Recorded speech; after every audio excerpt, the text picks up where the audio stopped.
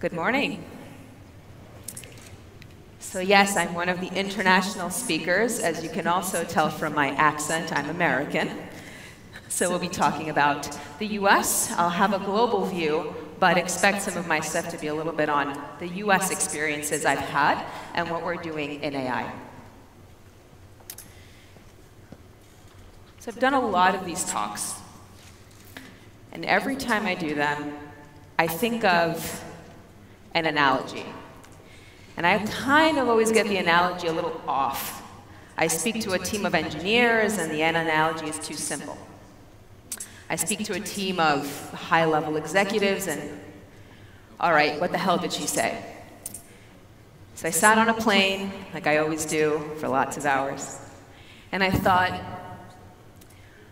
what analogy do we have in the world that is as ancient as anything, has been through the trials and tribulations of war and peace as well, and that can really teach us what we need to be thinking about in AI for the next 3 to 5 and maybe even 10 years?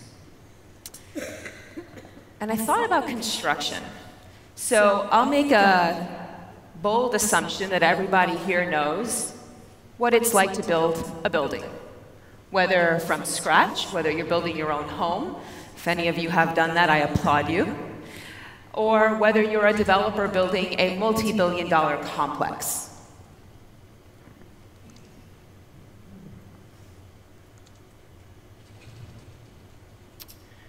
The construction industry. I want to set the stage here as well. $10 trillion in revenue. 100 million employees globally, and $15 trillion by 2020.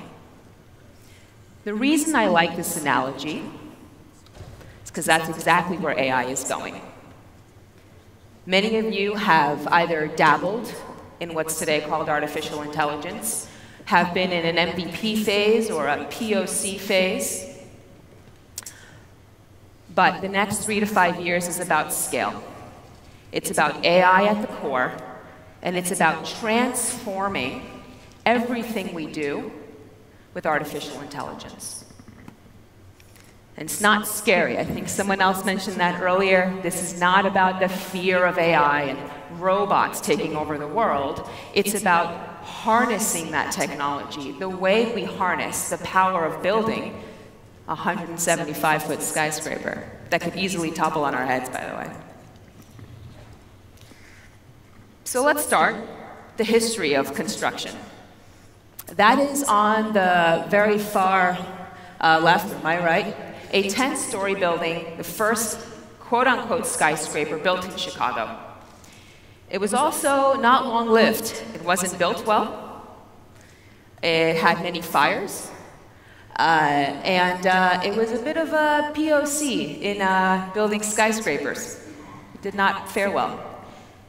That very year that building collapsed, the Empire State Building was born. I'm a little proud of this one.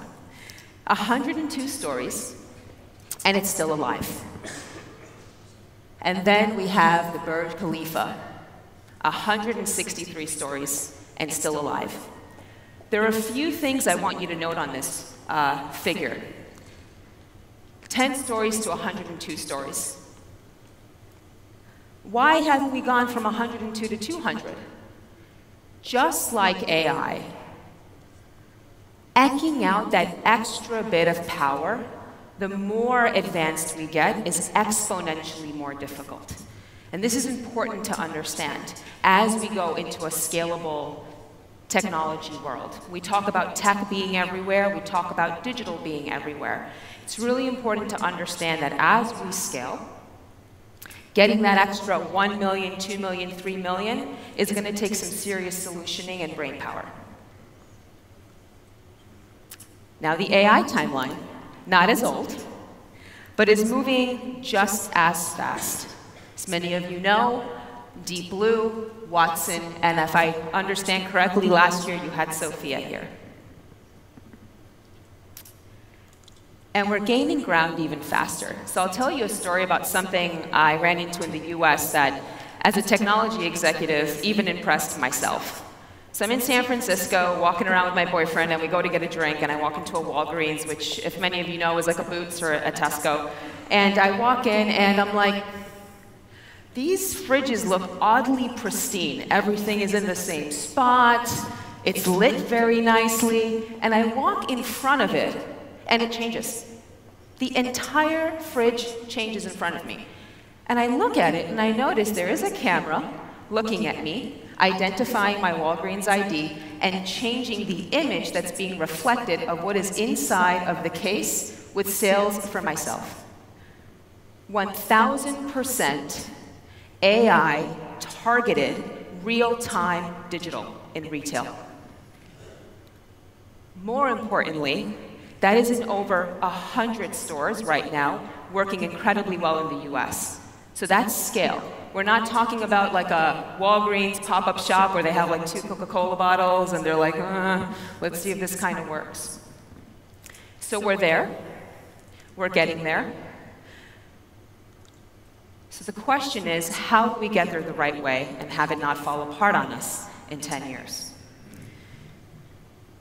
Over the next part of the session, I'll land on 3 key areas that I really want you to remember. The first is ethics, ethics, ethics. I'm sure you have all heard of ethical AI, responsible AI. Again, using the building analogy, I'll give us a couple of tools and tricks to find out how we make sure that always stays at the forefront and is not an afterthought. Because if ethics is an afterthought in when you build your algorithm, you've already failed. Scale. Again, forethought, not an afterthought. I'll use an example here. I'm going to go ahead and develop a building. I'll develop the first 5 floors or so, and then I'll decide if I wanted to make it 100 floors. Crazy, right? Because if you need to go from 5 floors to 100 floors, we all know the foundation needs to be bigger. The proportions are different, so you basically have to start from scratch. In AI, this is not as clear, so it's very easy to say, I'm going to build the first thing and then kind of hope that we can scale from there. And the perfect team in this kind of solution has the golden ratio of builders to designers, and I'll explain what that means. So ethics. What is the #1 concern we have when we build cities?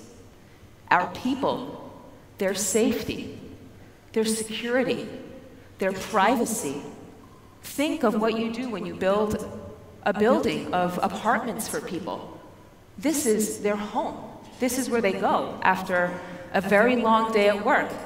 Could also be where they spend many hours at work. This is where they hope there isn't a fire. It's where they keep their animals when they're away. And so we have thousands and thousands of pages of getting permits to even start to lay the groundwork on a building. Yet for AI, this does not exist today. And we are all, I will wager to say, building algorithms that are affecting every part of our lives, and our homes, and our privacy, and our security. So I hope that we take some lessons from the many, many, many millennia of building safe cities and apply that to our AI. And this is what happens when we don't. So as many of you have heard, the US has seen some failures in recent history, as recent as a couple of months ago. United Healthcare Group is being scrutinized and currently in the process of potentially being fined for using an algorithm that has disproportionately affected Black patients. Apple and Goldman Sachs launched their first new credit card. They got into a very new world of retail banking, and guess what? It adversely affected women and offered them less credit 100% of the time due to a bias in an algorithm. Now, whose fault is it? The algorithm? The leader? The engineer? If you fire the engineers? I mean, the math? It's all rational, right? I mean, you put data out inside, As we all know, we live in a society of bias. We're all human. We're going to continue to be human, and we're going to continue to be flawed. So we need to use that knowledge when assessing the good and the bad of what can happen. And this is because ethics was an afterthought that we have these two scenarios today. So hopefully we start learning from them quite quickly.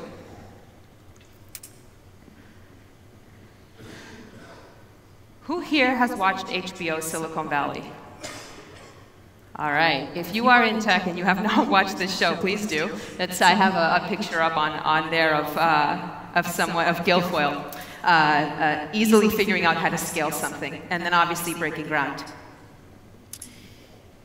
When you're a leader and you're designing an AI solution, most of the time you think in MVP and POC form, and you go, let's just get there, and then figure it out. How much more time would it be to ask of your team, you know what, give me two options. Give me the POC option, and give me the scale option, just in case. In design, developers ask this of their architects every single time. Give me a building that can live in an earthquake zone. Give me a building that can live in a tornado-ridden zone. Give me all the plans, and then I will decide. This is the way we construct our AI, not in a reactive, quick approach. I heard someone mention the energy consumed with data centers. It's bad. I think some of us think because things live in the cloud, that we're not using a lot of energy. But we are, more so every day. So do buildings. But again, buildings have addressed this. As many of you know, LEED certification is a very broad and proud certification that many buildings will stamp on their forefront and on their door when they are LEED certified, which means they have taken into account the way that their building will affect the climate. With data centers and AI, does not exist today.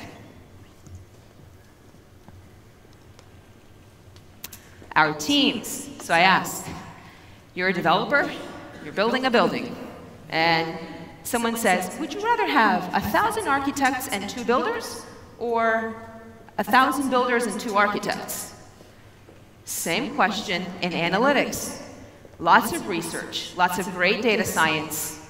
Sometimes I see 20 data scientists and 2 engineers. And then I get a question, this is not scaling. And I go, yeah, well, your team's a little off.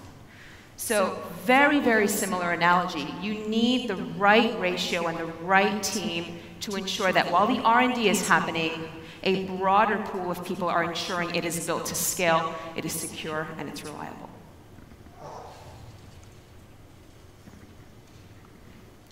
So, ethics. We need to start coming together as a world, not as the United States, not as the EU, and not as APAC, to understand and build a group and a policy and framework that will allow us to think about the philosophical, social, and economic impact of the algorithms we are beginning to build into absolutely everything we do. Scale. It does not hurt to ask your team to give you a few different options, even if you're just dipping your toe in the AI world, because I hope that you are all eventually planning to scale what you are building. And the perfect ratio. Today, data science is a heated and heavy term, and the role data scientist is even heavier. There are thousands of people that have the title. Make sure that when you actually build that team, whether it's the title data scientist or the title engineer or the title machine learning engineer, that that team has the right builder skill set and the right design skill set to get you where you need to go. Thank you. Andrea Gallego, thank you so much.